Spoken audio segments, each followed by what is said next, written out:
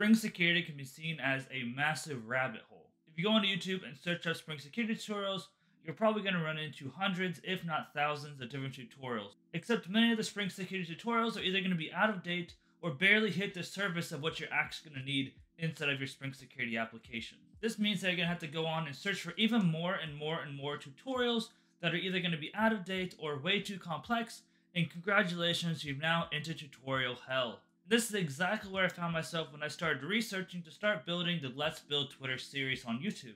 I needed a backend service with password encryption, and I knew that Spring Security is probably the easiest, most straightforward way to do this, namely with the bcrypt encryption library. So then I went from tutorial to tutorial, running into old tutorials that are way too complicated, and tutorials that were using deprecated features of the framework that I should not be using anymore. And then whenever I finally did find a tutorial that was not out of date, it was only showing me very basic user authentication and things that weren't going to be that useful for me inside my own application. And eventually, after watching hours and hours of Amigos code and Dan Vega, I was finally able to take all those different tutorials and I could finally piece all those things together to get to the point where I could actually make my backend application be what I actually need for my service. And all of that is my goal of today's video. I want to create this video to save you guys all the hassle and time that's going to take to go through and watch all those different tutorials that I had to watch to get to the point where I'm at now, and put it into one single video for you to watch right now. What I'm going to do throughout this video is I'm going to go ahead and make a backend application for you that's going to be meant to be paired with a frontend application that's going to have built-in password encryption.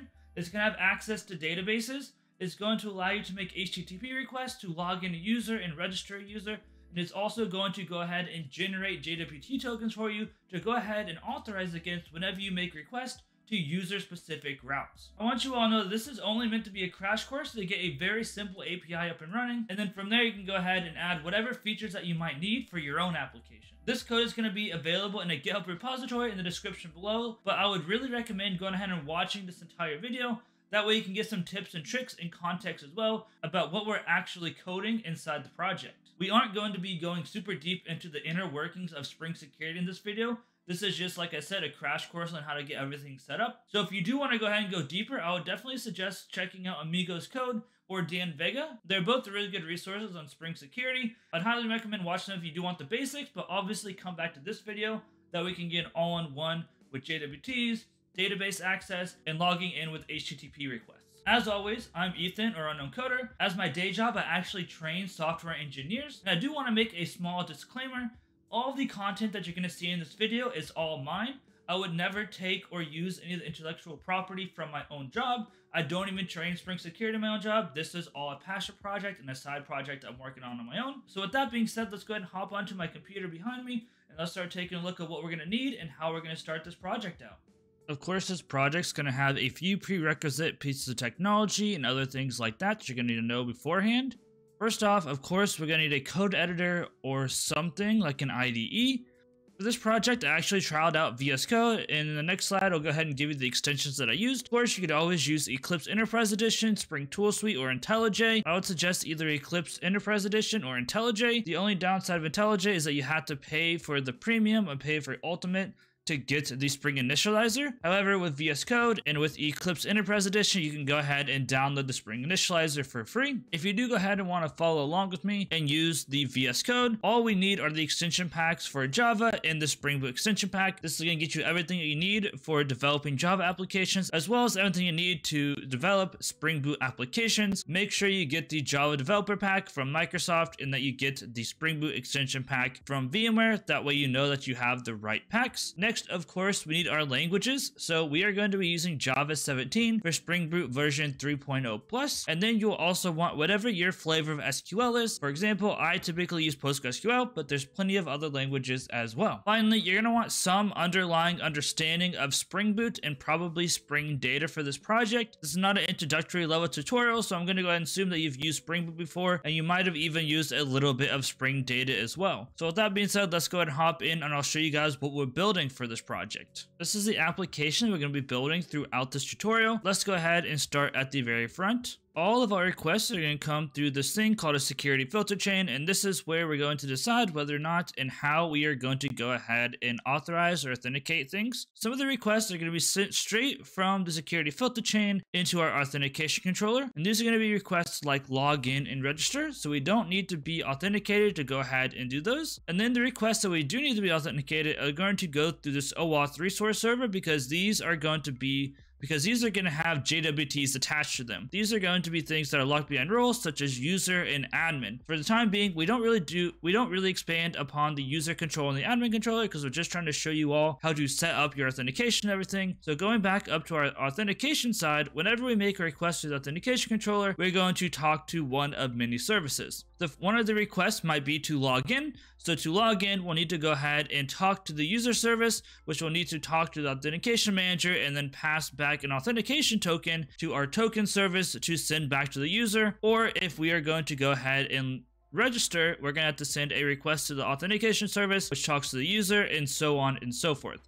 We're going to have two databases, one for user and one for roles, which will be communicating between the user service and the authentication service. And then the token service is only going to be used to create and generate JWT tokens. So with that being said, let's go ahead and generate our project and hop into our development. So we're going to start out at start.spring.io, where we can find the Spring Initializer. The Spring Initializer is a tool provided by the Spring team to easily generate Spring Boot starter projects for us, as we can see. And the reason that I'm opting to use Spring Initializer here is because I want to keep the project set up as universal as possible. You can easily set up a project here and import it into any ID that you want, including VS Code, IntelliJ Community or Ultimate Edition, Eclipse, Spring Tool Suite, or any other code editor that you may use. If you are familiar on how to create a Spring starter project inside of your code editor, by all means go ahead and do that. I'm just trying to keep this as simple as possible. So now getting into the project setup, the first thing we want to do is choose our project type. You can choose whichever build tool that you're familiar with. I prefer using Maven, so that's what I'm going to go ahead and choose. Again, if you prefer using Gradle with either Groovy or Kotlin, feel free to select one of these. Let's go ahead and select Maven. Next, we are going to be using Java as our language. Again, if you guys are using something else, feel free. This is a Java based tutorial though.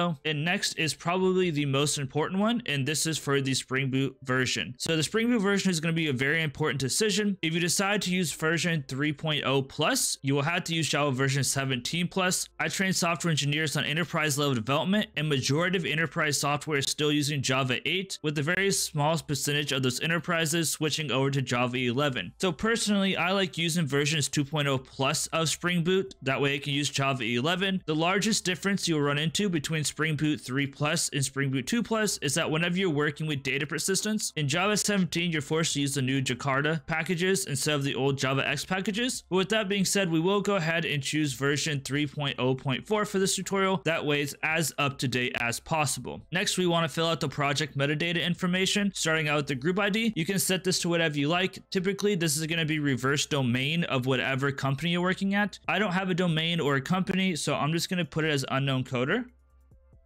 Next, we need the artifact ID. So this is going to be basically what your project is called. If you are building a service that would be going on to the Maven repository, you'd want to make sure that you're using lowercase for this. I'm just building a standalone service that's not going to go on the Maven repository or anything, so I'm just going to use uppercases here. And I'm just going to call my project name Authenticated Backend. Again, if you're going to be putting this on the Maven repository, you'd probably want to go ahead and name this lowercase with dashes in between. For the description, you can put whatever you like.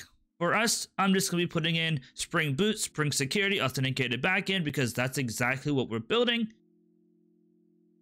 And finally, for the package name, if you want to keep it as Authenticated Backend, you can, although I'm just going to shorten mine to com.unknowncoder. Again, this is going to be something important whenever we get into building things that like services that are going to go onto the Maven repository. But again, this is going to be a standalone project that we're just running. I'm not worried about it. Finally, we are going to keep the packaging as jar. And as we talked about earlier, if we're using version 3.0 plus, we are going to have to keep Java version 17 plus. If you do want to be at the latest and greatest, you can do 19. However, 17 is the most recent long-term support, so we are going to go ahead and keep that. Now that we have our metadata all filled out, we can start talking about our dependencies. We're going to start out by building a very basic backend service, and then we're going to start securing it with Spring Security and JWTs. So we'll start out by adding Spring Web. This is going to allow us to create our service routes, which will eventually be called by a front-end client.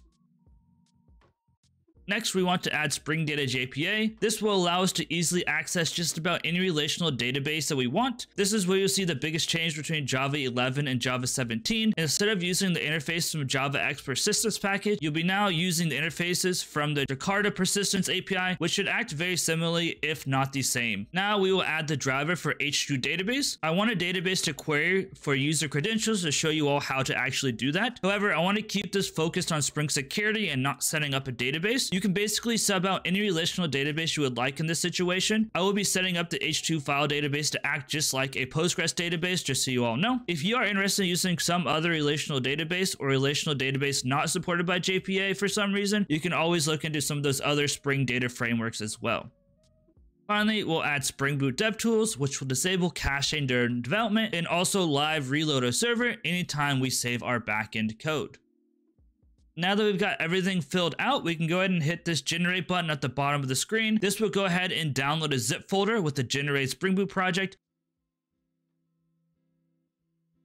Now that this zip folder is downloaded, I'm going to go ahead and move this over to my desktop just for ease of use, and I'll meet you guys over there with the next steps. As you can see, we have the zip folder on our desktop. Now all we need to do is go ahead and simply right click it and do open. This should open up a window similar to this, where you can see another folder inside, which is the actual project itself. Again, you guys can store this wherever you want, but all I'm going to do is go ahead and drag and drop onto my desktop. You guys can drag and drop into any folder that you like, wherever you put your projects. That's all good. And now we can go ahead and close out of this folder and delete the zip. And finally, what we need to do next is open up this project in VS Code. As we talked about, I'm just using VS Code because it's very accessible. So all I gotta do is go ahead and right click on this and then open with code. Whenever it gets opened, it should be loading some stuff up, and you should see Java projects on the top where you can see the authenticated backend. The only issue with the Java projects tab is that you can't see the POM, which we'll probably need access to later on. So keep that in mind. However, you can use this to create packages and classes. And then also on the left side, you should see a Spring Boot dashboard. You might see a couple other tabs such as beans and endpoint mappings. We're not going to deal with the beans or the endpoint mappings, but we will be using this to start and stop our server anytime we want to continue working. So with that being said, let's go ahead and hop into some coding. As mentioned before, we're going to start out by building out an application that is just a normal old REST API or an API in general. It might not be conforming exactly to REST. Then we're going to go back through and we're going to secure that. Since we added Spring Data, we actually have to go ahead and set up the database connection information first. Otherwise, if we do try to run the Spring application, it's not going to run. It's not going to work. So to do that, we want to go over to source main resources and then go into our application.properties. The first thing that we're going to go ahead and set is the server port. I like to change this off of port 8080 just because everything runs on 8080. There's likely going to be a clash, or there could be a clash. So I like to set this to just something like port 8000. So that's what I'm going to go ahead and do. So that's just going to make us so that our application runs on a different port. Now we need to go ahead and set up our database information. The first thing that we need to set is the spring.datasource.url, and we are going to use the URL to a file on our system. So let's go ahead and set that up.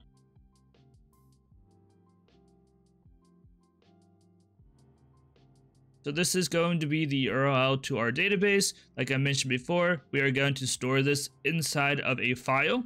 And then you can also see mode equal to PostgreSQL. This is just basically going to give us Postgres type syntax whenever we're working with the database. Next, we need to set up the Spring Data Source driver class, and that is going to literally give us the driver for our database connection. So this is going to be org.h2.driver because this is obviously the driver or the database that we're using. Next, we can set up a username for our database with spring.datasource.username. Normally, whenever you're using a H2 database, we just default to SA. Then we need to set up the spring.datasource.password. This is going to be the default password for our Postgres database. You don't technically need a password. You could leave this off, but typically you're going to have a password whenever you're working with like an RDS or something along those lines. So I like to go ahead and add that as well. We're going with a super secure password of just password in this instance. Obviously, you could probably either want to use an environment variable for these or just have a properties file that's stored on your production server somewhere and not push these files up to GitHub. But obviously, you do not want to leak your database credentials. Now we need to set up the spring.jpa.database platform. This is going to get our dialect, so it knows how to convert the JPA queries over to the platform dependent queries. This is what makes JPA so powerful. And since we're using H2, we're going to grab that from org.hibernate.h2 dialect. Again, you're going to use whatever dialect's going to be needed for the specific database vendor that you're actually using. So it might be Postgres or MySQL, Oracle, whatever it is, you need to swap that out. Next, we need the spring.jpa.showSQL. All of this does is prints out the SQL in text form inside the console in like a log. All this does is actually slows down our application. So we do want to get rid of this. So we're going to set this one to false. And the next one is going to be very important. It's going to determine how our database is set up and tore down, if it is or not. And this is spring.jpa.hibernate.ddl-auto. And for the time being, we're going to set this to create drop. And what create drop does is going to create the database schema. Then whenever we go to shut down the database, it's going to clear out that database schema. And this is useful whenever you're first starting development. And then once you get done with that, you're going to want to change this to update, which is only going to update the schema whenever you need it updated, rather than deleting everything and losing all of your data over and over again. So this is going to finish up our application.properties. We can go ahead and save. Unknown code from the future here. I was editing and I found a small typo that I forgot to fix. Here on line 9, this needs to be an equal sign, not a colon, just so you all know. You can fix that up. Now back to the coding. And now we should be able to actually go into our Spring Boot dashboard and hit start on our application. And we should at least be able to see that, hey, this is working and it's running. As you see, it started. It might have had a couple of errors because it can't find some queries and stuff like that. As we see, let's see what this error is. I'm not seeing it. Typically, it's because it can't find something. Oh, it's probably because it couldn't find our database because we need to make that database file. But everything is working out all right. And that actually tells us that we do need to go ahead and make that file. For this, we need to go back into this so we can make a new folder. I'm going to right click and make a new folder, and I'm going to call this data, because that is where we're storing it, data, and then I'm going to make a new file, and I'm just going to call this demo.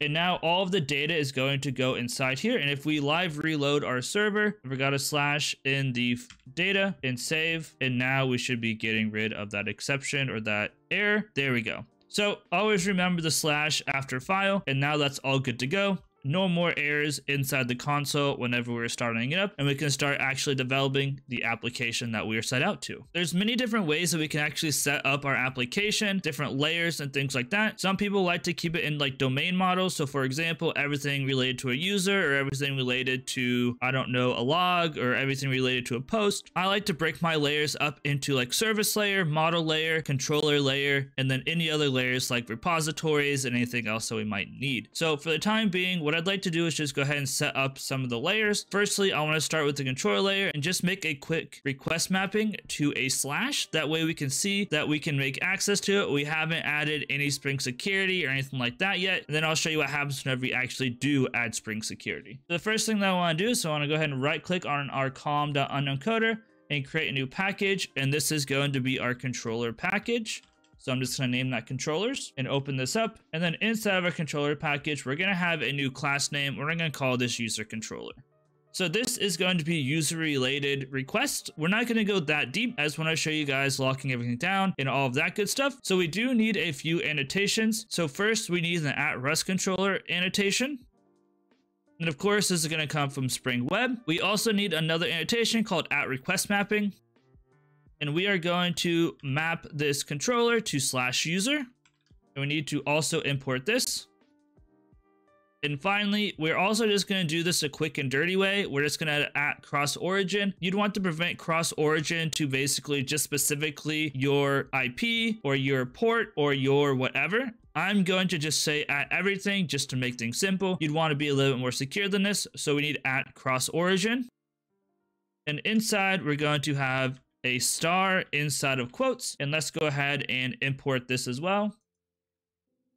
And now we are ready to start setting up our first user controller. Inside of our user controller class, what we're going to go ahead and do is we're going to make a very simple get mapping, which is going to map to a get request that we can make from something called Postman. First, let's make a public method that returns a string called hello user controller. Inside of this, we're just going to return some text saying user access level, because this is going to signify that, hey, this is accessible by a user. And then the last thing that we need to do is we need to go ahead and map this to a specific endpoint inside of /user. So for that, we're going to go above it. We're going to need a new annotation called @getMapping. And to keep this somewhat restful, we're going to just say /. Go ahead and import this. So now what we've got here is a quick application. It's not talking to a database or anything like that currently. What it's going to say is if we go to localhost 8080/user/ it's going to print out user access level. And eventually we're going to lock this down so that only users can access this. Now we also want to make one more controller really quick inside the controller package called admin controller. So let's go ahead and do that. So we're going to go ahead and click on new, and we're going to make a class called admin controller. And inside here, we're going to need the same exact annotations. We're going to need @rest controller to make this a component of Spring. We're going to need @request mapping to tell Spring, hey, we want this to be mapped to /admin. And finally, we need @cross origin. That way we can make requests across different origins. So this is going to be more useful whenever you get into building your actual front end. That way you're not getting blocked by cores. Now inside of admin controller, I just want to make one more quick get mapping similarly to how we did to the user controller. Let's go ahead and make a quick string method that just returns admin level access, similar to how we did for the user controller. And as I said, this is just going to return a string of text saying admin level access. Similarly to how we had in the user controller, we need another @get mapping above this. That way we can say, hey, we want another route inside the admin controller. And the route that we're going to use is just /. So again, this is going to be somewhat restful. So if we access http:// localhost 8000/admin/, we're going to get the admin level access. As we get going down the tutorial, we're going to start locking these down. That way a normal user cannot access admin level stuff. We're going to make it so that an admin can access admin level stuff and user level stuff, and then someone who's not logged in at all won't be able to access anything. Whenever we save, our server restarted and everything is good to go. Now what I'd like to do is go ahead and open up an application called Postman and actually attempt to make a request to each one of these routes. This is what our Postman looks like. What I want to go ahead and do is go up to this plus mark, and I want to make a new request to http:// localhost 8000/user/. So now if we make a get request to localhost 8000/user/, we should get text back saying user level access. Let's go ahead and attempt it. As you see, we get a 200 status and we get user level access. If we do the same thing with admin, we should get the same thing. Admin and send. You see admin level access. So currently we have a very simple web application that we can send requests to the backend and get a response back to our client. Typically what this is going to end up being is some front-end application stored on a web browser. What we actually want to go ahead and do now is try to lock these down. I'll show you guys what happens after we lock these down. Back inside of our Visual Studio Code, now we actually want to go ahead and add in the Spring security. That way we can actually lock this down and not allow just anyone to access our data. So what we're going to need to do is we're going to need to go ahead and right click on our authenticated backend, go to Maven and open PALM file. We need to add a new starter in here, the Spring Boot starter security. That way we can actually add in Spring security, and by default Spring security locks everything down so you can't access anything whatsoever. So anywhere is fine inside the PALM. I'm just going to put it right here in this empty space. We need to start out by just adding dependency inside of angled brackets. And whenever we hit enter, it should close them for us. I guess not. So we'll add a closing tag as well. And inside of the dependency is where we're going to store the information. We need a group ID and an artifact ID, and then Maven will handle the rest. First, we want to start out with group ID. And this is going to be org.springframework.boot. And then we also need the artifact ID. The artifact ID is going to be spring-boot-starter-security. Now, if we save, it might automatically reload. So it does say a build file is modified. Do you want to synchronize? Sure, go ahead and synchronize. And this should go ahead and grab the dependencies that we need. And this should have automatically locked down our application. So to test to see if Spring Security is working, we can go back into Postman and we can attempt to make a request to /admin again. And we should get a 401. So Spring Security is not working. We had to stop the application and then Maven rebuild and then start the application again. And now whenever we come back into Postman and hit send, you can see we get a 401 on authorize. If we also go into user and say the same thing, We also get 401 unauthorized. This is because by default, Spring Security is going to lock everything down. And that is a good thing. Now we want to tell Spring Security what we do want to allow and don't want to allow. And now we can start getting into that Spring Security configuration that you guys are curious about. If we actually come back into VS Code and if we scroll up a little bit inside of our terminal, and I'm going to make a terminal a little bit bigger as well, you should see that using generated security password. So what does this actually mean? So whenever Spring Security does set things up automatically, it's going to do something called a form login. So if we actually go into a web browser really quick, and if we type in http://localhost:8000/user/ it's actually going to open up a login window. And by default, this is something like admin. And then you want this password that was inside of VS Code. So if you copy this code and go back into your window and sign in, maybe it's user. I forget what the username is, but you can see now again we have user level access. So our goal here is to have to make it so we don't have to use that login screen anymore. We actually want to just be able to make a GET request or a POST request, for example, with the user's credentials and be able to get the token and allow ourselves to actually be able to access the information without going through this hassle. We don't need our Palm open anymore, so we can go ahead and close that, and we do not need our controllers open either. What we're going to want to go ahead and do is we're going to want to make a new package for security, and we're going to want to set up some Spring Security configurations. So what we're going to go ahead and do is we're going to right click on unknown coder, and we're going to make a new package, and we're going to call this configuration. And inside of our configuration package, we're going to make a new class called security configuration. The first thing that we need to do is we need to tell Spring that this is a configuration class and to look for beans inside of it to set up for us. So we need an annotation called @configuration. Inside the class, we need to set up something called a security chain. If you go back and watch some of the older Spring Security applications, you'll see that they do some extending and some weird stuff. But in Spring Security 5.7, we're using 6.0 plus. The web security configure adapter that you'll see in a lot of the older Spring Security tutorials was actually deprecated, which means that the original way of setting up the security configuration by overriding the configure method is no longer appropriate. It's deprecated. Instead, we now have Spring create an instance of a security filter chain for us from an annotated @configuration class, which we're doing right now. We'll also see some other differences as we advance throughout the video as well. That means that we need to make a method that returns a security filter chain and takes in a HTTP security as well as throw an exception. Let's go ahead and import the things we need to import.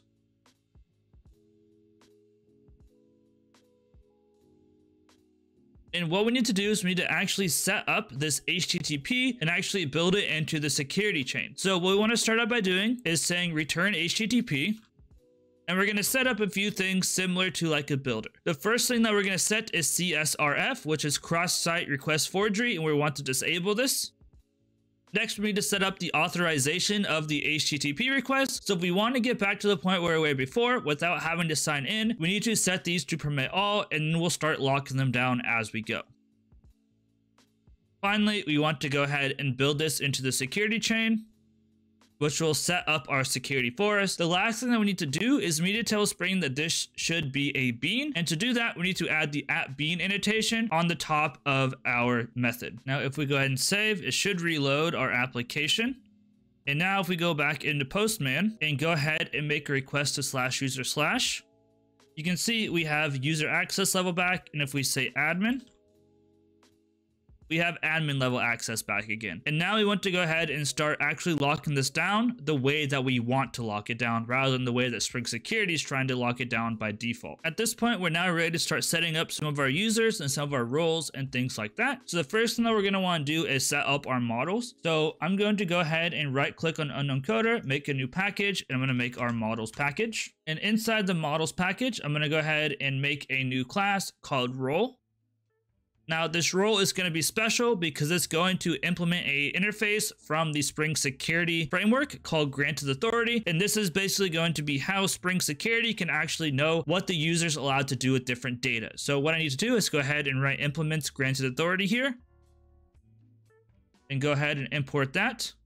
Now it's going to complain because it needs to implement some method. So we can go ahead and click on the light bulb and add unimplemented methods. Now we want this to be something that we actually persist in the database. That way we can have some database table of roles. So I'm going to go ahead and annotate this to actually be stored inside of a database. So we need to go up over top of the class and we need to add a couple annotations. The first one being @entity.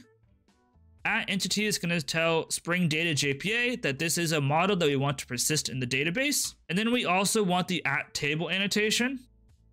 @table is a optional annotation, but it allows us to name the table however we want. That way it's easier to find and it kind of follows our naming conventions. I like to name my database tables with plural, so I'm going to name this roles. Now we also need to go ahead and import the @table annotation. And we're good to go on that front. Now inside of our class, we need the actual properties that we want to store inside the table. So the first thing we're going to need is we're going to need an ID. All of our tables need a primary key. So I'm just going to call this private integer role ID. And to actually save this as a primary key inside the database, we need a couple more annotations. So the first annotation we need is @ID from Jakarta. Then we need @generated value. Technically you don't, but it's going to make our lives a little bit easier. And inside of here, we want a strategy and we're going to set that equal to generation type.auto. We need to go ahead and import a generated value. And now finally, we can also add an @column annotation. @column is actually optional, but it's used to add restrictions and other things to the column. I want to name the column with snake case. So basically I want to name it role_ID, and this is how we're going to do this. And inside we're going to say name equal to role_ID. We need to go ahead and import our column. And we're good to go there. Next, we actually need the role. In our case, I'm going to be calling this authority because this is going to match up a little bit better with Spring Security. So I'm just going to make a private string authority. Then we just need our basic constructors as well as getters and setters. So let's go ahead and set those up really quickly.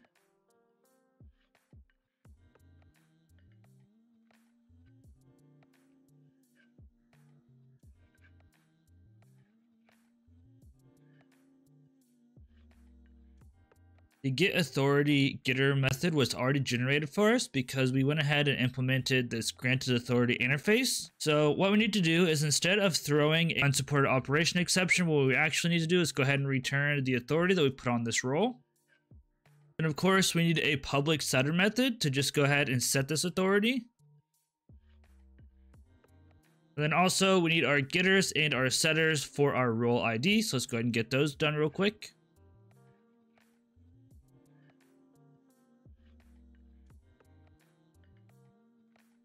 All right, and that should be good to go on our role class. Now that our roles table is set up and our roles model is set up, we can go ahead and make our application user model, which will be used to actually store the user into the database. So we'll go ahead and go to our models once again and hit the new file and go ahead and make a application user. Once again, we are going to make our lives a little bit easier on the Spring Security front and implement a interface that Spring Security provides to us called user details. So let's go ahead and do that. And go ahead and import user details and then go ahead and implement the unimplemented methods. These are all very easy. I'll fix them up and show you what to do with them in a second. Again, we're going to use the user details to actually know what the information is about the user and then be able to actually say, hey, this user is allowed, this user is not allowed type of thing. So we're going to do the same exact thing that we did in roles. We're going to go to the top and we're going to add @entity. And we're going to add @table. And the name of this table is going to be users. An import table. And now this is going to store the information in a users table. Now we're going to need the primary key. We're just going to add a private integer user ID. And just like last time, we need @ID above this. So @ID. We also need @generated value. And our generated value needs a strategy. I'm just going to use auto once again. And go ahead and import our generated value. And we'll add an @column just so that we can name this user_ID. And import column. Now we have a couple other properties. The next one is private string username. Then we want the property private string password. And then we need a set of authorities, or basically a set of the roles for this user. For this, we're going to use a private set of role and then call that authorities. We need to go ahead and import set. And we also have to do one more thing with this one. Since we are having a set of roles, we need to either do some sort of many to something mapping for our database. So technically speaking, many roles can be attached to many users, or the other way around, many users may have many roles. So we're going to use the @many to many annotation. And inside here, we're going to tell it that the fetch type is going to be eager. What this is going to say is that we want to fetch the data for the authorities as soon as we fetch the user information. Now we need to tell Spring JPA where to store this many to many information, and we're going to put it inside of a junction table. So to do that, we're going to need the @join table annotation. And inside of @join table, we're going to need a few properties. First one being name. And a convention that people use for junction tables is to say the first table, second table, junction. So I'm going to call this user_role_junction. Next, we need the join columns, or the columns from this specific table that we're in right now. And to do this, we're going to have to say equal to. Inside here, we're going to say @join column from Jakarta. For some reason, earlier was not trying to import it. And we're going to say name is going to be equal to user_ID. Then we need inverse join columns. And this is going to be the column to join, or the name of the column from the other table. Once again, we need @join column. And this one is going to be name equal to role_ID. Go ahead and import join table and save, and we should be good for now. It might still error out, but it's going to be okay. We'll fix it up. Finally, let's set up a couple of our constructors. First, we'll do a no argument constructor. That way we can set the authorities to at least something empty instead of null. Go ahead and import hash set. Then we'll go ahead and do an all argument constructor.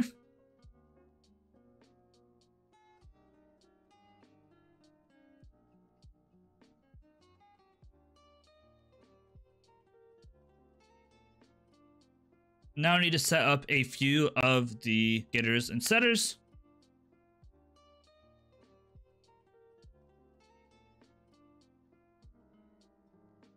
As we can see, our get authorities is already set up, except we need to return the authorities instead of returning this throw new exception. Let's go ahead and set up a setter for that.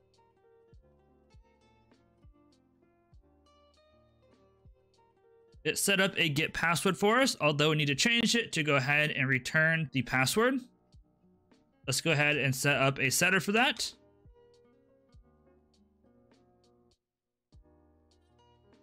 They've also set up a get username. So here, once again, we want to get rid of this and just return this.username. We need to go ahead and set up a set username. And then now we have a couple of Spring security things that is set up for us. So this one is account non-locked. So basically, if you set this to false, that means that the account's going to be locked down. If you set it to true, the account is usable. So for us, we're just going to set it up so that the account's usable. So let's go ahead and return true here.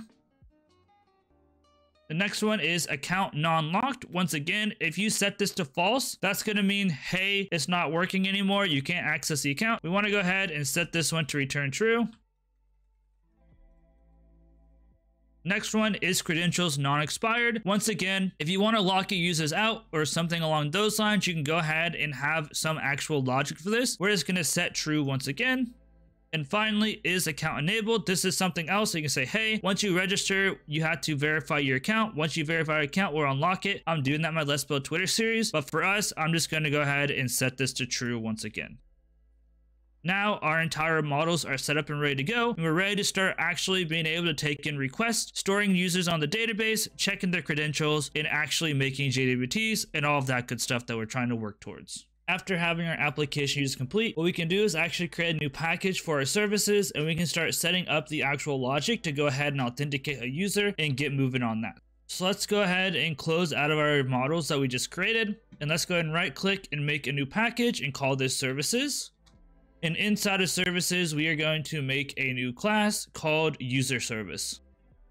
Now the user service is going to be the actual class or the actual service that goes ahead and determines whether or not the user's username and password match up. What we're going to want to go ahead and do is we're going to want to go ahead and implement user detail service. And what user detail service will do is it's going to enable ourselves to specify how we want Spring Security to look for our user during authentication. For the time being, what we're going to do is we're going to hard code a user in here so I can show you guys how it's working. And then we're going to modify the configuration file to make sure everything is working as expected before actually connecting it to a database. Of course, once we have our user detail service, we want to go ahead and import this. And now it's going to complain because it doesn't have the methods that it's wanting. So let's go ahead and import the methods. And this load user by username is actually going to go through and look for the user that we want and actually say, hey, yes, this is working properly, or no, it's not working properly. The first thing that we're going to need inside of our user service class is a password encoder. I'm going to go ahead and just auto wire this now. And then in the future, in the next step, we are going to go and show you guys how we get this password encoder. So we need to go ahead and import a private password encoder and import this password encoder. Then we want to use the auto wire annotation above this to go ahead and auto wire a bean of password encoder and go ahead and import auto wired. This is going to fail for the time being because it's not going to be able to find a bean of type encoder. That is completely fine. We'll fix this in a little bit. Inside of our load by username, I just want to make a quick tracing print statement here. That way we can actually see that our application is inside this user service. And inside of the print statement, let's just print out that we're in the user detail service. So now from here, let's go ahead and just see if the user's username is Ethan. If the user's username is not Ethan, then we're going to throw a new exception. Otherwise, we're going to go and return a new user called Ethan. Cool. Now we need to go ahead and set up Ethan's roles. So let's go ahead and make a new set of roles. Let's go ahead and make sure our set is imported. Now let's make sure our role is imported from models. And we'll also go ahead and make sure a hash set is imported as well. Let's go ahead and add a single role called user. And then finally, we need a return statement and go ahead and return a new application user with our username and the password encoded. Let's go ahead and import our application user from here. And what this is going to go ahead and do is it's going to check to see if our username matches what we expect. If it does, we're going to return a new application user with a random ID. This is obviously just temporary, the person's username, as well as the password. This encoder.encode, we'll see a little bit more of this later, but this is basically going to hash our password for us. We also are going to use the same encoder to unhash it or whatever, or check the hash, whatever you want to call. And then finally, it has roles of user. And then if the username is not equal to Ethan, it's not the person we're looking for, it's going to throw a new username not found exception. And what's going to happen with Spring Security in a second is that it's going to say, hey, we found an application user. That means that this person is good to go. That's their username and password. Otherwise, if it doesn't, it's going to say, hey, this user is not who we're looking for. Now, before this user detail service is actually of use to us, we actually have to go back into the configuration file and set up a couple of things there. Back inside of our security configuration file, what we're going to need to do is one, we need to set up a password encoder, and that's the thing that we're using inside of our detail service. We also need to set up the authentication manager, which is going to basically say, hey, how are we authenticating these users? Let's first go ahead and set up our password encoder. What we need once again is the @bean annotation. Then we need a public method, which returns a password encoder. From inside this method, what we want to do is go ahead and return a new bcrypt password encoder. Go ahead and import our bcrypt and import our password encoder. Now, anywhere that we need a password encoder, it's going to return the singular bean of the bcrypt password encoder that we created here. Now, we need an authentication manager. Like I mentioned before, this is how Spring Security is actually going to go through and figure out whether or not this user is actually supposed to be authenticated or not. So once again, we're going to need the annotation @bean.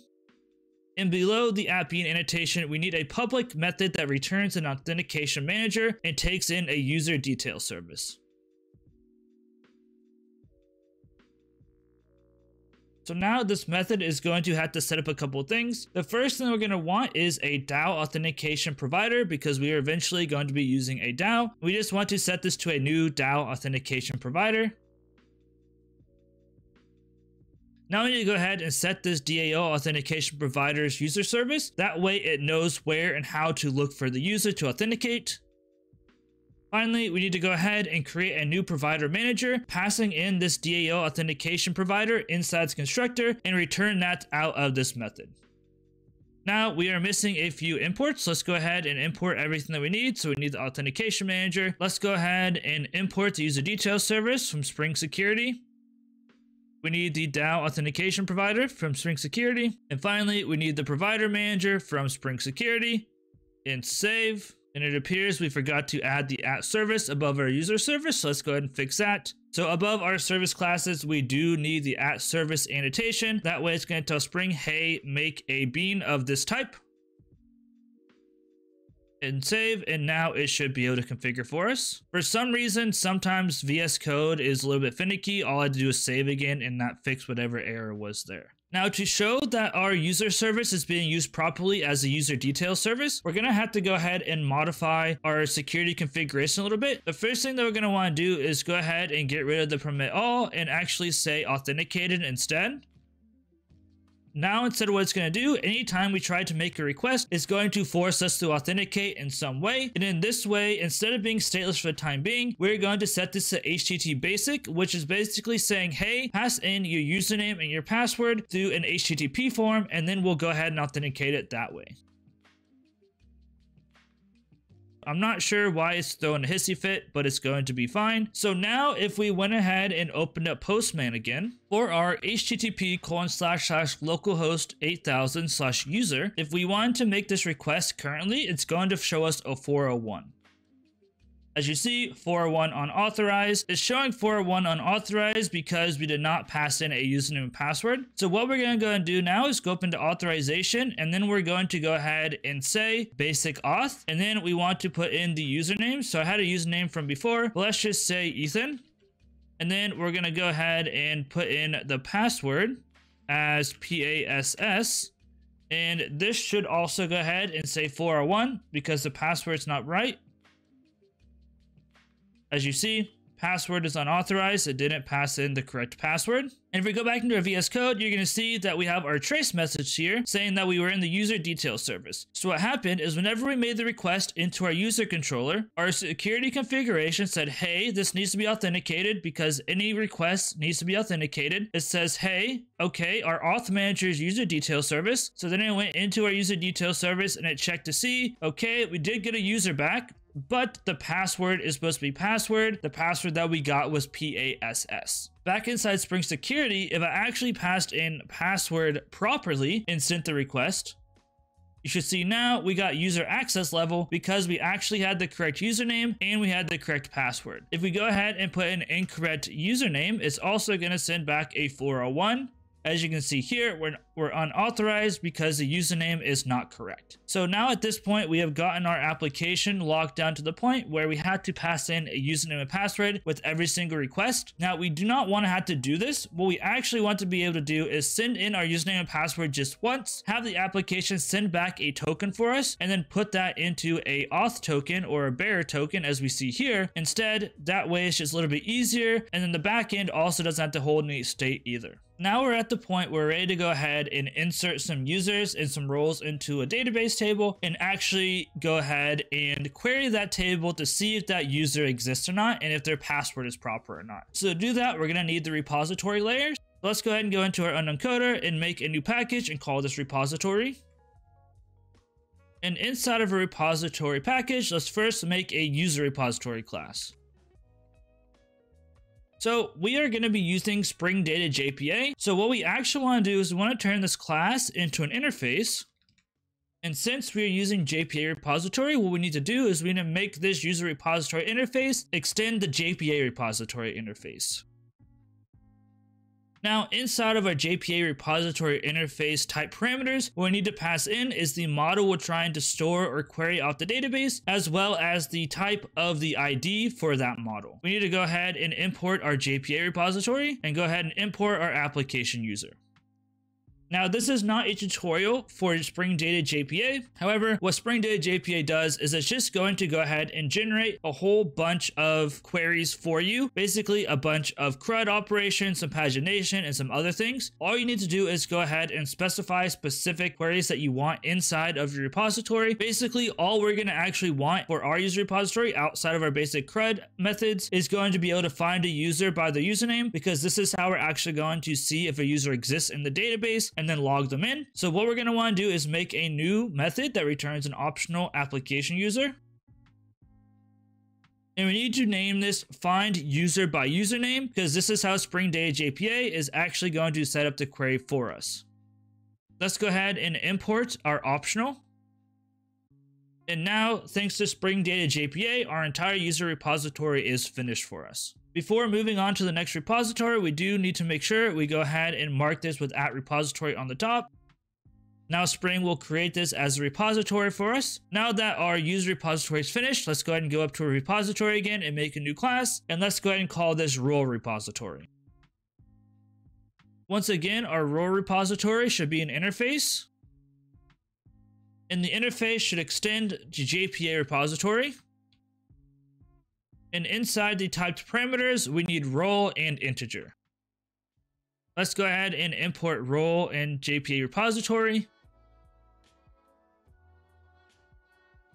Once again, we only need one specialized query out of this. So let's go ahead and make an optional method once again. And this one is going to be find by authority. That way we can search for roles by their authority. Go ahead and import our optional. And now our user repository and role repository are finished. There's one last thing that I want to do before we start working on modifying some code, and that's to make sure both of our roles are in the database before we try to register new users, as well as making sure there is an admin user. That way the admin can do some administrative tasks if we ever wanted to. This is because it's probably not a good idea to let someone sign up as an admin, because if you allow that, then you might have random users signing up for your website or for your API that can say, hey, I'm an admin, and get access to things that you don't want them to. It's better to have some administrative role that can go ahead and update some other user's role to admin and allow them to be admin that way rather than the other way around. So what we're going to want to do next is go into our authenticated backend application. And before we get too ahead of ourselves here working on inserting new users and roles into the database, let's go ahead and throw on the @repository above the role repository.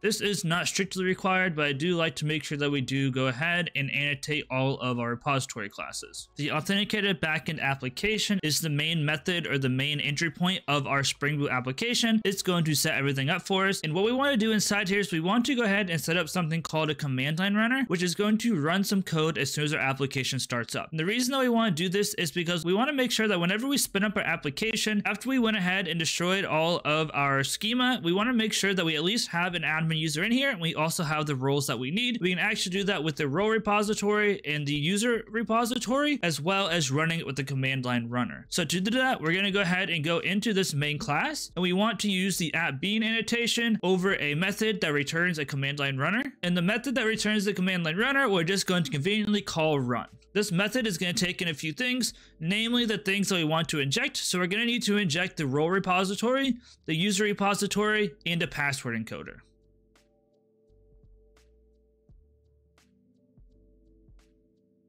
Now we need to go ahead and make sure that we import all of this stuff. So we need to go ahead and import our command line runner. We need to import our role repository. We need to import our user repository. And we need to import our password encoder. And these are automatically going to be injected for us. Now it's complaining because we need to go ahead and return some command line runner. To do that, we're going to use the lambda function. So we're going to say return and an arrow and then args. And then on the inside here, we can actually run our logic. So the first thing we need to do is we need to go ahead and make our roles. The first role we're going to go ahead and store into our variable because we're going to apply that role onto a user. Let's go ahead and import role. Anytime our application starts up, it's going to add in this role. Let's go ahead and add the user type role. Now we have our user role saved. Now what we're going to want to do is going to go ahead and set up the roles for our admin user. So to do that, I'm going to go ahead and make a new set of roles called roles. Go ahead and import everything we need. So we'll need a set and a hash set.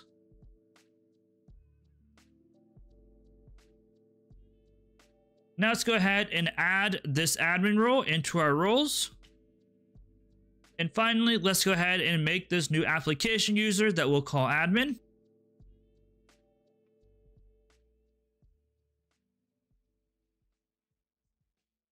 Now we need to go ahead and import our application user. And now this is actually ready to go ahead and save. So now we'll need the user repository.save.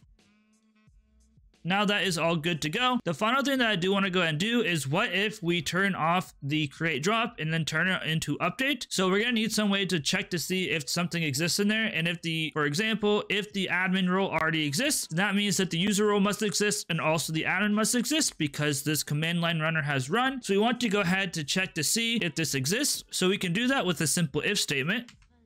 And inside the if statement, we can go ahead and call the role repository.find by authority. Then we want to go ahead and pass in admin. However, you'll see that there is an issue here. There's an issue here because this doesn't actually return a role. It's actually going to return optional. So what we can go ahead and do is we can go ahead and say dot is present. So if we find it, we want to go ahead and just return to exit out of this method. And there we go. So now our command line runner is set up. Anytime our application restarts and we had tore down our database, it's going to go ahead and reinsert all this information. Otherwise, it's just going to skip over it and then we can go ahead and move on as well. Now that our application is set up to go ahead and preload that admin user as well as those roles, we're going to want to go ahead and head into the user service once again. And now instead of loading the user from some random name that we hardcode, we can actually grab that from the user repository. Back inside our user service, the first thing that we're going to want to do is go ahead and get an instance of our user repository. And what we're going to want to go ahead and do is import our user repository. And we also want to auto-wire this. Now that we have access to our user repository, I'm going to keep our in-user details service just for the time being. Keep in mind, you don't want to keep any system out prints inside your application. It slows everything down. It's just not great. It's better to log, but I do want to go ahead and remove all the information we have in here. And we're going to set up a new return. So now what we want to do is go ahead and return if there is a user in the database with our username. Otherwise, we're going to want to go ahead and throw a new username not found. And this is really simple because we used an optional. So let's go ahead and first try to find the user by username. And then we want to pass whatever username that the user passed in the request. And now since this is an optional, it's not just going to automatically return the user. So it's either going to have a user inside this optional or it's going to be empty. If our optional is empty, we're actually going to want to go ahead and throw a new username not found exception. And we can do that very easily using the dot or else throw and then a lambda calling the username not found exception constructor.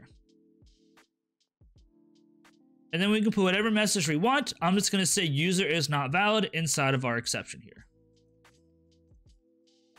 You gotta love that VS Code doesn't persist to word wrap across every file, but it is what it is. So now what's gonna happen is whenever we go through and try to log a user in using HTTP basic, instead of doing some hard-coded username like Ethan, for example, it's actually gonna call the user repository, which will go to our database, find the user in there if it exists, otherwise it'll throw an exception. So if we head back into Postman one last time, and if we try to log in with Ethan and password, we should get a 401 because the user with username Ethan does not exist inside of our database. As you see, we get 401 unauthorized. However, we do have a user called admin and a password. So theoretically, if we call admin and password, we should get the response back saying user access. As you see, we get user access level because we actually have an admin and password in there. And if we mess up the password, it's not going to work as well. We should get a 401. Now we are pretty close. We can go ahead and actually search on our database for a user and authenticate them. But now we want to go ahead and make sure that the user can actually just log in once and verify off that instead of having to pass this username and password every single time. We are able to access our routes and everything with the admin user, but we're not able to actually create any new users to be able to access our application. And that's probably most likely what you're going to want to end up doing. So what we're going to go ahead and do now is make it so that we can allow other people to actually register their accounts and then log into their accounts later on. So what we're going to need to do is go ahead and make a new class inside of our services. And I'm going to go ahead and click on the plus. This will make a new class, and we're going to go ahead and call this authentication service. And inside the authentication service, I do want to go ahead and remember to throw the @service annotation on the top of this. And what @service is going to do is it's going to allow Spring to go ahead and create this class as a bean for us. The other thing that I want to go ahead and throw on this is @transactional.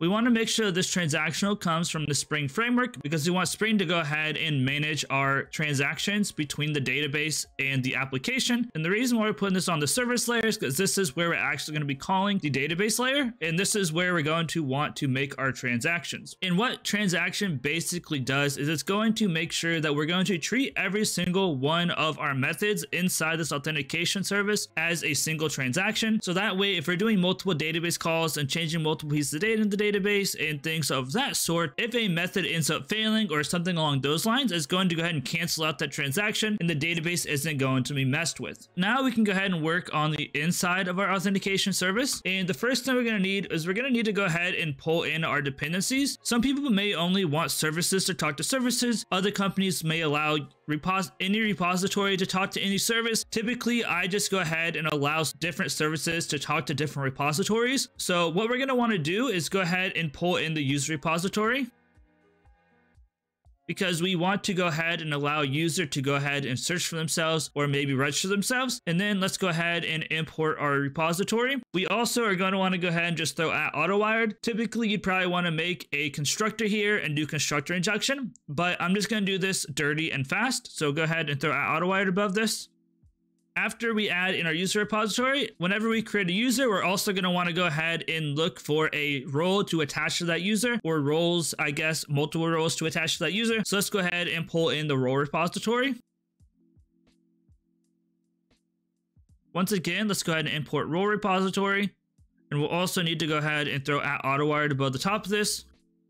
Finally, whenever we create a user and whenever we actually go through and search for a user later on, we're going to need to go ahead and know how to encode the password. Otherwise, Spring Security is not going to know what's going on with the password. Let's go ahead and bring in the password encoder. As always, go ahead and import this. And we'll also want to go ahead and auto-wire this as well. So now that we've got all of the dependencies that we need for the time being, we can go ahead and start working on a register method. Typically, what I'd probably want to do here is instead of returning the entire register user, we'd probably want to go ahead and create a user DTO to pass the user information over instead of passing in the authenticated password and all of that good stuff. Or what you can do is inside the user model, above the password field, you can go ahead and throw @JSON_ignore. Either one of these is going to work. For the time being, I'm not going to deal with this. I just want to set up a very simple backend. So just keep that in mind. You don't want to be sending over the password because even if it is encrypted, that's still not good practice. What we're going to want to go ahead and do next is go ahead and make a new method that returns an application user and takes in their specified username and password.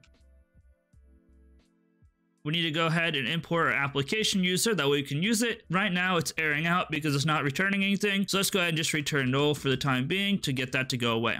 Now, the first thing inside of our register user method is we want to go ahead and take that password and make sure it's encoded before we put it onto the database. And the way that we're going to do this is we're going to use the password encoder.encode method. This is going to spit out an encoded password with whatever encryption algorithm that you're using. Now we need to go ahead and set the roles. Whenever we register a new user, as we mentioned in the previous section, we are just going to assign them role user. And later on, if you wanted to code something in to allow them to have admin access, you can go ahead and do that. And how we're going to go ahead and get the user role is that we're going to use the role repository.findByAuthority with the role name of user, or in our case, the authority of name user. And then we have to use the .get method because this is an optional. This is not actually returning the role itself. We need to go ahead and import our role. That way we can use this and make sure it comes from our models and not from somewhere else. Now we have our password encoded. We have our role. We need to go ahead and make a set of roles for our authorities.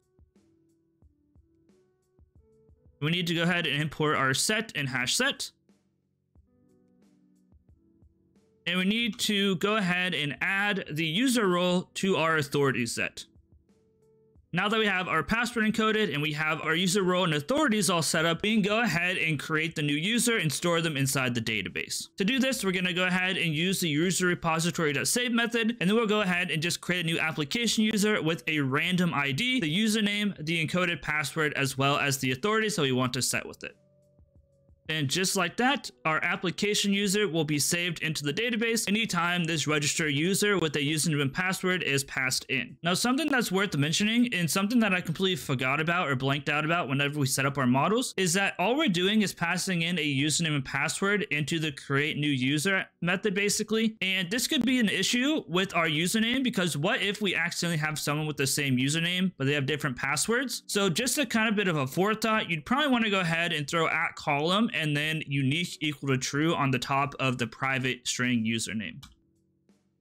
We'll need to go ahead and import @column. Now the usernames cannot be the same, and then we shouldn't run into an issue with someone having the same username, but obviously different passwords. This method is pretty useless at this point because we have no way of actually calling it. To call it, we're going to need some HTTP endpoint, and to create an HTTP endpoint, we're going to need a controller. So let's go ahead and go up to our controller package and create a new class called Authentication Controller. Once again, we need to remember to throw on our annotations on the top. First, we're going to need @rest controller. Once again, @rest controller is going to allow us to map endpoints to our servlets in the backend. We're also going to want to go ahead and add @request mapping. And @request mapping is going to allow us to map this controller to a specific endpoint. For us, we're going to use /auth. Last but not least, we can go ahead and throw @cross-origins on this just to be safe. That way we're not getting blocked by any CORS issues. In this case, I'm just going to throw star in here. This is definitely not best practice. However, I don't really care at this point. You guys want to lock this down to only allow maybe specific request types. If you really want to get into the nitty gritty, you can even do this inside of security configuration. Again, I'm not here to show you guys this part. I just want to show you all how we can load users from the database, go ahead and authenticate them and give them a JWT. That way to log in every single time. Inside of our authentication controller, we're going to want to go ahead and have an instance of the authentication service. That way we can actually call our register user. Go ahead and make sure we import our authentication service. And then we also need to go ahead and throw @auto right above this. That way Spring will automatically inject this for us. Now we can go ahead and go about mapping our endpoints. The first endpoint we're going to need is to be able to register a user. So to do that, we're going to need a public method that returns an application user, and we'll just call this register user. And then we'll need to go ahead and import our application user so this stops complaining. And inside, we'll go ahead and return our authentication service.register user with just blanks for now. We need to go ahead and add the post mapping annotation on the top. We'll go ahead and get this endpoint of /register. Once again, go ahead and import our post mapping. So now this is the route setup. Currently, we're not passing in any information, and this is because I don't want to pass in an entire application user every single time we want to register someone, especially when all we need is username and password, and whenever the application has username, password, ID, roles, and all of that stuff. We're just doing ourselves a disservice if we make our front end pass in all the information that we don't need. So what we're going to go ahead and do instead is we're going to make a new class inside the models, and I'm going to call this registration DTO. So this is going to be a registration data transfer object. It's not going to be mapped to the database or anything like that. And technically speaking, you could put this into a DTO package. I'm just being a little bit lazy. You guys do your code however you like. I'm just doing this to be quick and simple. And all we're going to have here is a couple of things. We're going to have a private string username. We're going to have a private string password. And then we're simply just going to have our constructors and getters and setters.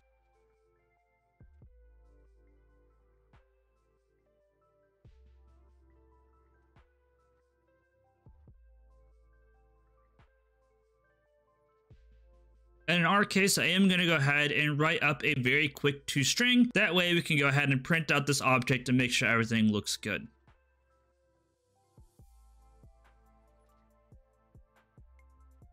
That is our very, very quick and dirty registration DTO. Let's go ahead and hop back into our authentication controller to make use of it. Now inside of our authentication controller, what we're going to want to do is inside of this register user, we're going to want to take in some information in the parameters. What we're going to want is an @request body, and then we're going to take in that new registration DTO object.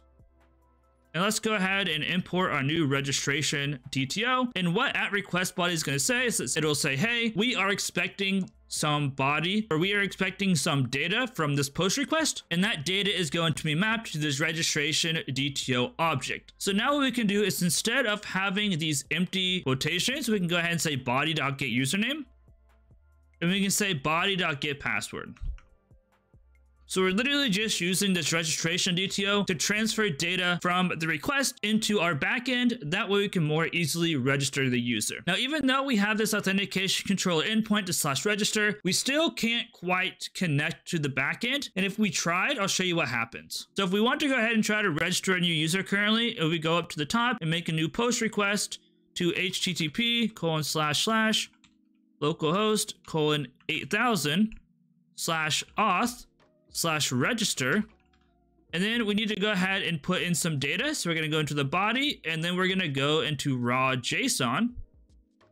And inside here, we need a username field, which can just be Ethan for the time being. And we need a password field, and this can just be password. So if we try to register a new user currently and we send the request, we're going to get a 401 on authorize because everything is still locked down. We need to go back into the security configuration and actually allow people to hit this endpoint even though they're not authenticated yet. So coming back into our application, let's go ahead and open up our configuration. And inside of security configuration, we need to go ahead and modify our security filter chain. And inside of our authorized HTTP request, we're going to want to add some new information. So we're going to go to the end of the Lambda, and we're going to add some curly braces because we're going to have multiple lines of code, and that now needs a semicolon. And above our auth.anyRequest.authenticated, we're going to want to go ahead and add auth.requestmatchers. And then we're going to want to go ahead and add the route that we want to match, which is going to be /auth. And we're going to add /** to go ahead and match any nested routes within auth. And what we're going to want to do is, instead of this being authenticated, we're going to want to allow literally any user to access this. So we're going to say .permitAll.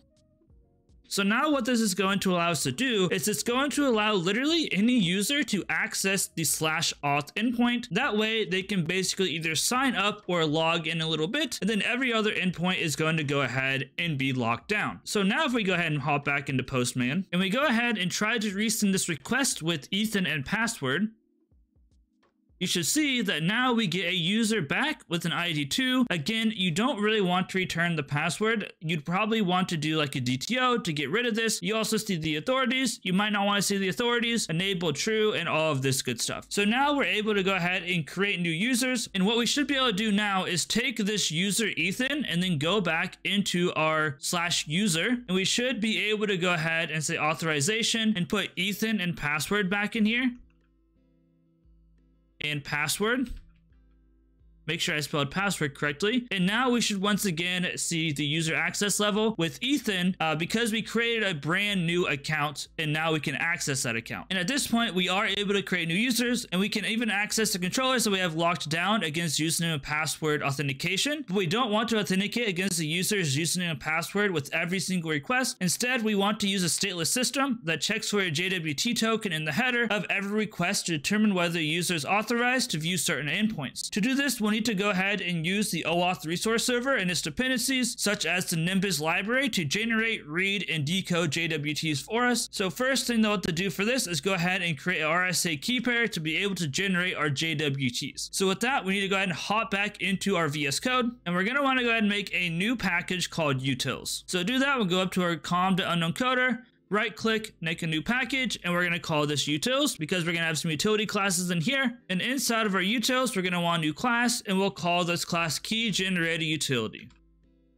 So you probably guessed it, this is going to be used to generate some keys. I do gotta give a shout out. This was originally authored by Joe Granja, I hope I'm saying that right, which was also included inside Dan Vega's YouTube tutorial series, which I got a lot of the inspiration from. But this was set up a little bit differently, and I actually adapted it to go ahead and use a single utility class rather than having the code all spread out. But I still want to go ahead and shout out Joe Granja and Dan Vega because credit should be given where credit is due. So this is not going to be a component or anything like that. This is just going to be a public class with a static method that goes ahead and generates RSA keys for us. That way we can go ahead and set up JWTs. But that being said, let's go ahead and first create a method that is public and static and returns a key pair, and we're going to call this generate RSA key. So for the time being, this is going to go ahead and throw a fit. So let's go ahead and return null just to get that to stop. So as previously mentioned, we actually need an RSA key pair to generate our JWT tokens, to encrypt them, encode them, whatever. I don't know exactly what's going on behind the scenes with JWTs. It just needs to be secure. We need a way of coding it and decoding it with some algorithm, specifically called RSA. So what we're gonna need to do is we're gonna need to go ahead and create a key pair that we'll set in a second. And inside of a try catch block, we're gonna go ahead and try to generate this. For the time being, it's probably going to complain because we have no reason for a try catch, but it's fine. So now what we're going to need is something called a key pair generator, and we're going to get this from key pair generator.get instance of RSA. This is going to get us an instance of a key generator that can go ahead and create RSA key pairs for us. Then we need to go ahead and initialize this. We're going to use 2048 bits. Then we need to go ahead and generate our key pair with key pair generator.generate key pair. I accidentally typoed. This should be an uppercase P, and now we're good to go. If we have an exception, we're going to go ahead and throw a new illegal state exception. And at the bottom of the method, we want to go ahead and return that key pair that we generated. If it didn't generate properly, it's just going to throw an exception. It shouldn't be an issue, and then we can handle that exception later on. So this is going to be used to, of course, go ahead and generate a key pair to go ahead and generate and encode and decode our JWTs. And with this, we're going to need a model to actually store the key pair inside. We can't just use key pair. We're going to need something called RSA key properties. So what we're going to go and do is we're going to go ahead and make a new class inside our utils once again. We're going to call this RSA key properties. Now, our RSA key properties is going to be a component that we're going to want Spring to generate for us. So we're going to go ahead and say add component at the top. And then inside, we're going to have a couple of properties that we need to store. Firstly, we're going to have a private RSA public key. And then we're going to have a private RSA private key. Then we need to go ahead and create a special constructor. As you see, this constructor doesn't take any information. However, we are going to use the key generator utility to go ahead and generate an RSA key here and then store that into our public and private key variables. Now that we have our key pair, we can go ahead and set these to our RSA public keys. The only thing that we have to keep in mind is that the key generator just returns a generic key. So we're going to have to go ahead and cast these to the specific type of key, whether it be an RSA public key or an RSA private key. Now that we have our general constructor set up, let's go ahead and set up our getters and setters for the public and private key properties.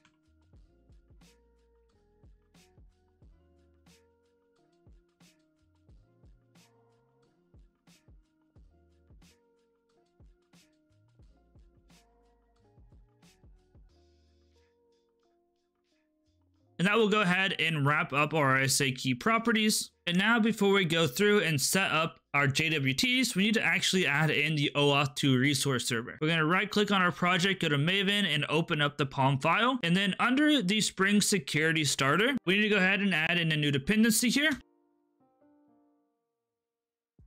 And inside the dependency, we're going to need the group ID of org.springframework.boot.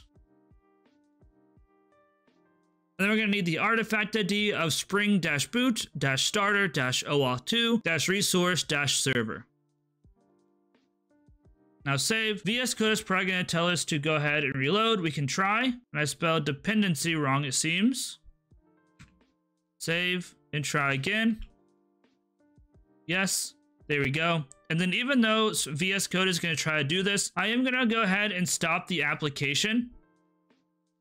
And go ahead and go up to my Maven and right click Maven and reload project, just because last time VS Code didn't do a great job. Now I'm going to go ahead and go back into our security configuration and start setting up the things we need to create JWTs. Now that we have OAuth resource server all installed and everything, we need to go ahead and set up our security configuration to go ahead and use JWTs, as well as create some beans to be able to actually encode and decode those. So we're going to go to the top of our configuration class, and the first thing we need to go ahead and do is we need to bring in a private final RSA key property. We're going to call this keys.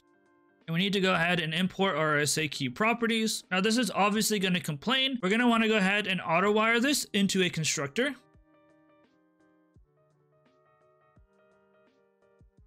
And this should get rid of that error. And now whenever we go ahead and create this bean of the security configuration, is going to find the component called RSAQ properties and go ahead and inject it in here. Next, let's go ahead and go below our app bean for security filter chain. We're first going to go ahead and make a bean of type JWT decoder. So to do this, we're going to need to go ahead and use the app bean annotation. And below the app bean annotation, we're going to need a method which returns a JWT decoder.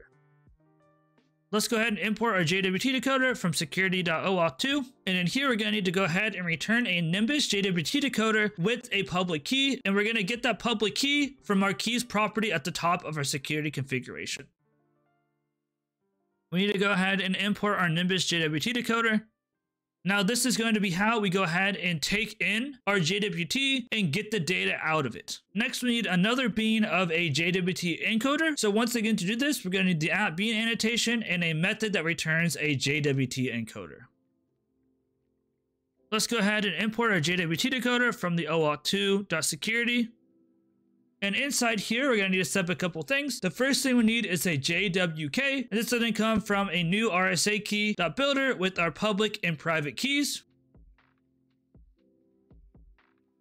And now we need to go ahead and import our RSA key from Jose.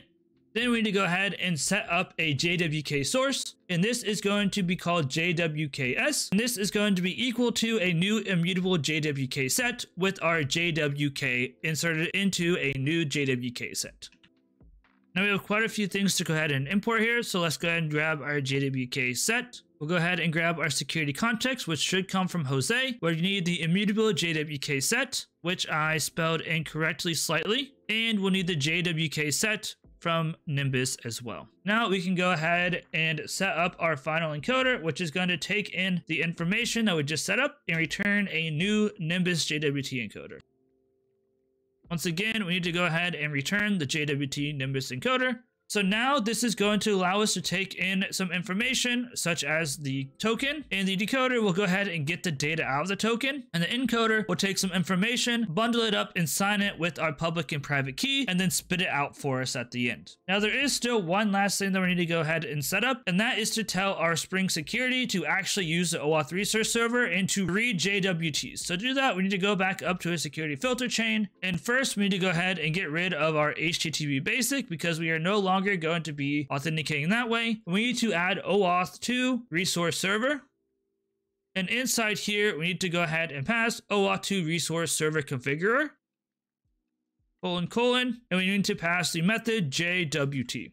We need to go ahead and import our OAuth 2 resource server configurer. Hopefully I spelled it correctly. It looks good. And then we need to go ahead and set our session management to stateless. So to do that, we're going to go ahead and do .session management. And inside here, we're going to need a Lambda expression. And what we want to say is we want to say session creation policy is going to be session creation policy.stateless. It'd be really nice if VS Code didn't cover up what I'm writing. Let's go ahead and import our session policy, and that should be good to go, and we can go ahead and save. So now what it's going to do is it's going to configure a OAuth resource server for us, and it's going to know to check for JWT tokens. So now every time we send in a request that needs to be authenticated, it's going to look inside the bearer token authentication header and look for a token, and then using the encoder and decoder, it's going to know how to actually look for that, and then using the public and private keys that we set up, it's going to know whether or not this is proper or not. So now that we've got this all set up, we need to go ahead and make our code be able to create our JWT tokens to send back to the client and actually decode them if we ever need that. So now to actually use our JWTs as we want, we're going to need a new service to actually create these JWTs. So once again, we'll go to our services package and hit the plus, and now we're going to make a new service called token service. At the top of our token service, let's go ahead and throw the @service annotation.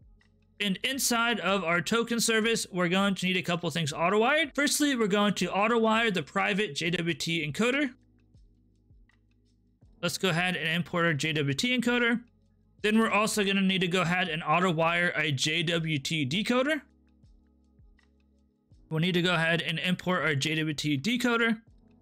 And once again, you'd probably want to use constructor injection here. I'm just doing it the quick and simple way. Now we actually need a method to generate our JWT for us so we can send back to the user. To do that, we're going to go ahead and make a new public method, which returns a string. We're going to call this generate JWT, and we need to pass in this authentication object, which we're going to get from Spring Security.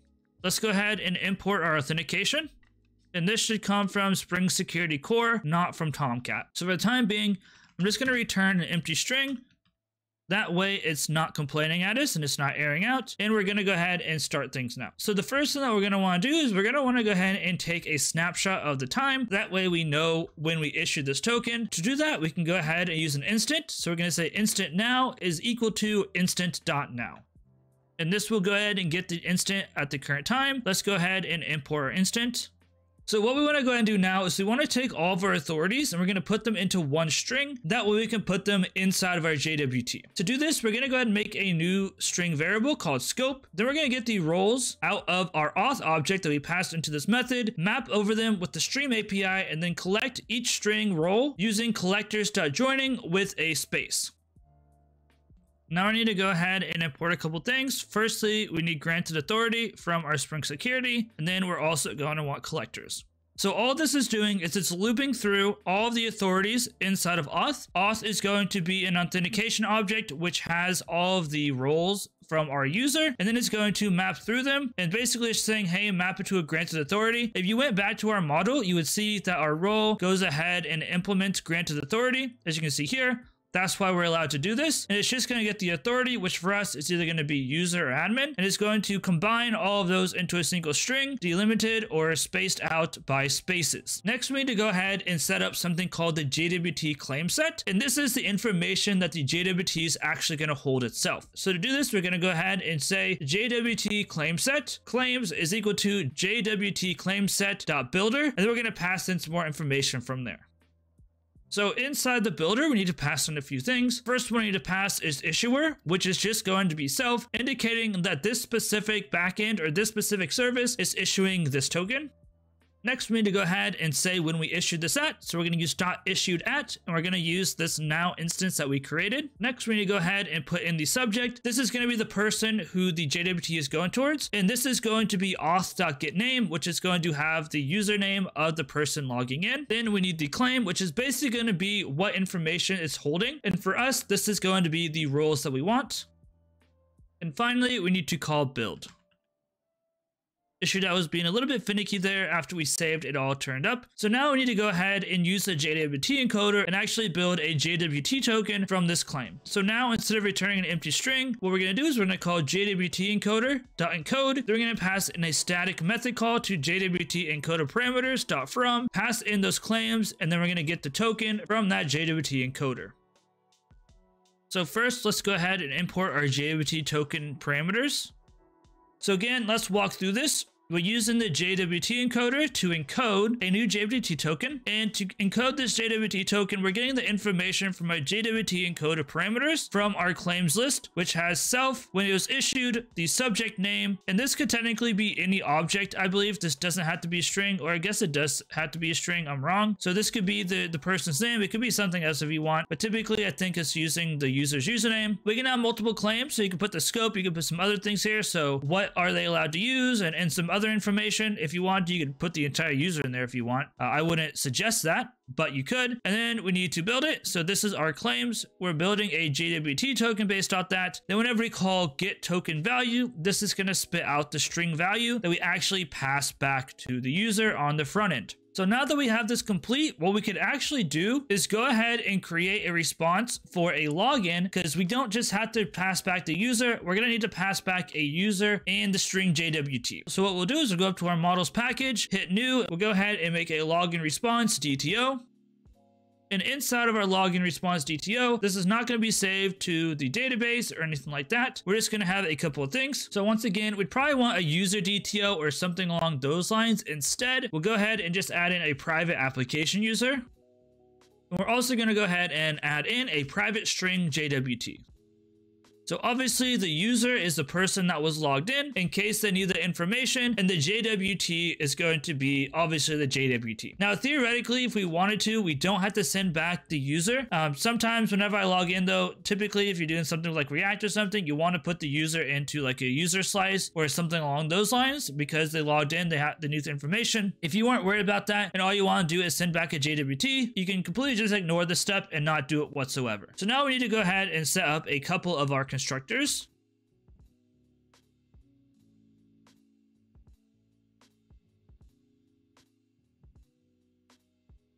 We'll also go ahead and set up our getters and setters as well. And if you guys want to and know how to, definitely go ahead and auto-generate these.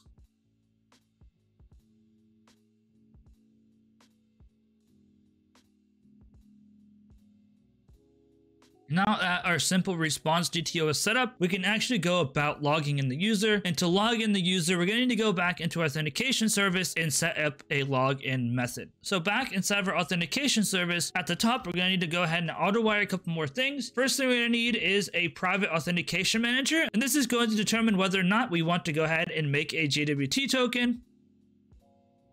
And let's go ahead and import our authentication manager. And this is going to grab the instance that we set up inside of our configuration. And then we also need the token service. That way, after we know that we're authenticated to log in, we can actually go ahead and generate that token for the user. So let's go ahead and say auto-wired private token service, token service.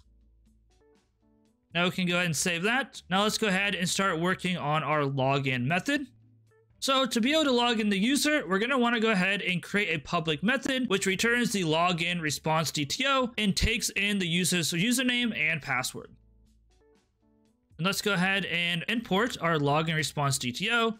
And for the time being, we'll return null so that it stops erroring out. So the purpose of this method is it's going to take the authentication manager, it's going to look for a username and password and make sure that they are proper. It's going to generate something called an authentication token, send that over to our token service and generate the token and then spit it out. What we're going to want to do is we're going to want to start at the try catch because our authentication manager might throw an exception. So let's go ahead and do that. The exception that might be thrown is called an authentication exception. Let's go ahead and import our authentication exception. And this is going to come from org.springframework. And it's probably going to complain for the time being, just because obviously this is no bueno. If this occurs, you'd probably want to rethrow some custom exceptions saying, hey, this doesn't work. Make sure it's a 401 or something along those lines. However, all we're going to do is we're going to go ahead and just return a new login response object with null and JWT token as empty. Let's go ahead and get rid of our old return null.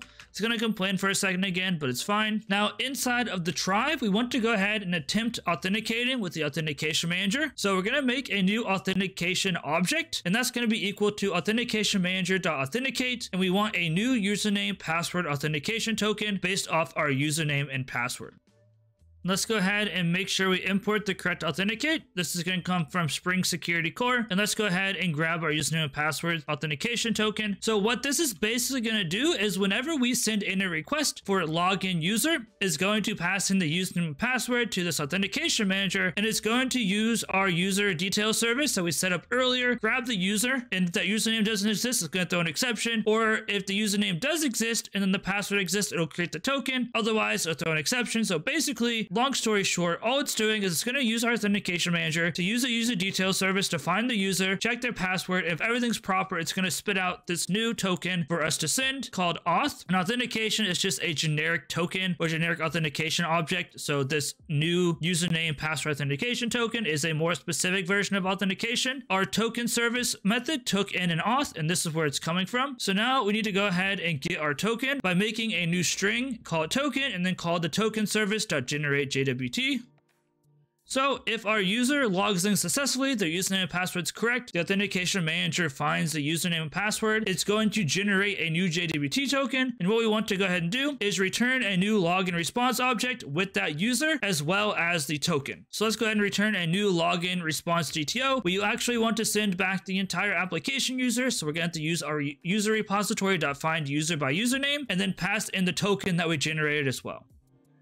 There we go. Once again, if everything works properly, we'll generate our authentication token. We'll go ahead and send that token over to our JWT, and then we'll go ahead and return back the user as well as the token. Theoretically, what we could have done is we could have done the checking for the auth with the authentication manager, and then we could have just passed in the whole user here and generated that stuff. But from the documentation and everything else I've seen, this is how they want you to do this. We can go ahead and save this. And now all we need to do is go ahead and set up the endpoint for our /login, and we can go ahead and attempt to log in to see if we can get a JWT token. We need to go back into our controller then, and then into our authentication controller. So once again, we're going to need another post mapping. This time it's going to go to /login. And below a post mapping, we're going to make a new public method, which returns a login response object. We're just going to cheat a little bit. We're going to use a request body of type registration DTO. We'll probably need to go ahead and import our login response DTO. And typically what would happen here is you would have different DTOs for registration and login. Our object is so simple that they both just take in a username and password. A lot of time whenever you're registering a user, you'll probably take in the username, password, email, first name, last name, so on and so forth. And then you'll probably still have some hidden details such as like roles and other things like that that don't necessarily need to be sent across. And then typically your login DTO will most likely just be username and password. So our registration DTO is more like a login DTO, but it is what it is. This is going to be a very simple method. All we have to do is go ahead and return authentication service.login user and then pass in that username and password from the body. And it's simple as that. We can go ahead and save, and now we can go ahead and hop back into Postman. We'll have to re-register our user because we restarted the server several times. Well, let's go ahead and register Ethan again, and then let's go ahead and log in and see if we can get a JWT. So once again, we'll have to go ahead and register Ethan. So we have our auth/register, and we have our username and password in the JSON like we need. If we go ahead and send, we see we get a 200 back. And we got all the information about Ethan. So now what we're going to want to do is go back into the top, hit the new icon, and make a new post request to http://localhost:8000/auth/login. Now inside of our /auth/login, we need a body of JSON. So we'll say raw JSON. And this also needs a username. So this is going to be Ethan, and it needs a password, which will just be password. So now if we go ahead and try to log in, it should send back 200 with our newly created JWT token. As you see, we have our user back. Once again, you wouldn't want to send back all this information, maybe just a username and password or something. And we also have this JWT. So now if we try to access the /user as normal, we should get a 401 on authorize because we're not passing in our JWT token. As you see, 401 unauthorized. What we need to go ahead and do is instead of basic auth, we have to say bearer token. And then the bearer token is going to be this JWT that we generated. So go ahead and copy this guy and paste it into our bearer token, which every time you add in the bearer token, it just holds on to the last one. So that's why that's there for my Twitter series. If I send, we see a 200 OK user access level. Now, the only issue that we have here is that if we go ahead and do admin, we know that our user, Ethan, is only a user. But if we go ahead and use a get for admin, you'll see they also have admin level access. So the last thing that I want to go ahead and do for this quick tutorial is to show you guys how we can actually lock down different routes and different endpoints by actual roles. Unfortunately, this is not the easiest thing to do, and it's kind of messy just because of the way that we have to store things into our JWT. But let's go ahead and hop back into our authentication configuration. I'll show you guys how to do this. So once again, inside of our security configuration, we need to go ahead and make one more bean, and this is going to be a JWT authentication converter bean. Once again, we'll need the @bean annotation. And then below it, we'll need a method that returns a JWT authentication converter. Let's go ahead and import this JWT authentication converter. Because of what we named our roles in our table, we just called them role. We're going to have to convert all of the names inside of the claim roles into role_role. So for example, if it's a role user, instead of just having the role of user, we need to change this to role_user instead. Now to do this, we're going to need something called a JWT granted authorities converter. So to do that, we're going to go ahead and make a new object called a JWT granted authorities converter by calling new JWT granted authorities converter. Then we need to go ahead and set the name of the claim that this JWT granted authority converter is going to be looking for. In our case, we set the roles of our user in a claim name called roles. So we're going to go ahead and use JWT granted authority converter dot set authorities claim name equal to roles. Now we need to go ahead and tell the converter what we want to rename each role into. The Spring security convention is to use role underscore. This is why we obviously named our roles just like user or admin, because inside of our table, we don't want role underscore everything. So this is why we need to go ahead and convert these. So to convert these, we're going to go ahead and say JWT granted authorities converter dot set authority prefix to role underscore. Now that we have told our JWT granted authorities converter what we wanted to look for and how to rename all of our roles, we need to go ahead and create a new JWT authentication converter to go ahead and call our JWT granted authorities converter. And this will go ahead and actually take those roles, append role name, and then return a new authority for us to use. So to do that, we're going to go ahead and create a new JWT authentication converter.